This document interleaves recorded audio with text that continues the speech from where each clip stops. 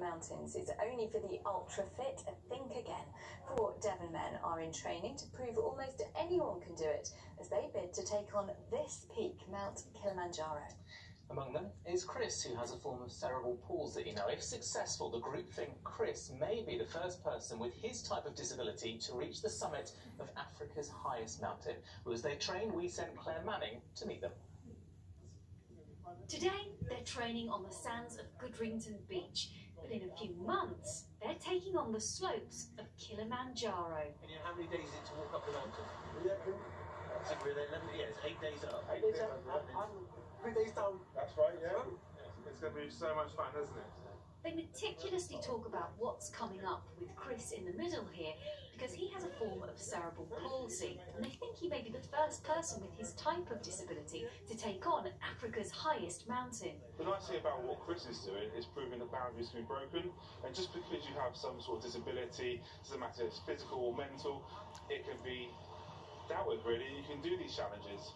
They say people may think they're an unlikely group to be taking on this challenge. Alan has type 2 diabetes. John says he's a bit of weight to shift. They'll also be joined by their mate Paul, who in his late 60s admits he also needs to shift some pounds. But it's maybe Chris who'll face the greatest challenge. Chris and I have been walking every weekend to get to know each other, so signs of any distress that Chris might have. Chris is super excited. He's never been on a plane before. He's certainly never been to Africa. So all of those things are important for him to feel comfortable and calm, because he can get quite stressed. And it's really important for him to feel that he's quite comfortable with me and that he can be kept calm when we're up in the mountain. They want to raise £10,000 to buy an interactive iPad table for a Newton Abbot daycare centre, and they hope local companies will sponsor them. How are you feeling about this massive walk that you're going to be doing? I'm very happy, very good. See, there's the birds, good. Crickets. So the crickets and the birds. But no matter how enthusiastic you are, when climbing Kilimanjaro, altitude sickness can affect anyone. So by making close bonds beforehand, the team hopes to be able to read Chris's body language should he feel unwell. When you get to the top of Kilimanjaro, what are you going to do?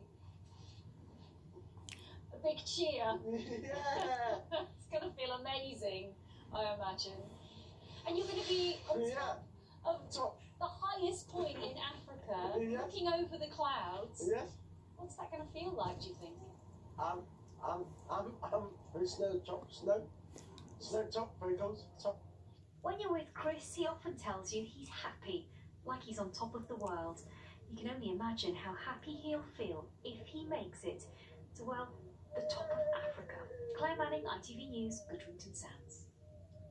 What an awesome challenge. All the very best to Chris and the team with their training and then their track. Yes, we'll keep you up to date with their progress. We're moving on.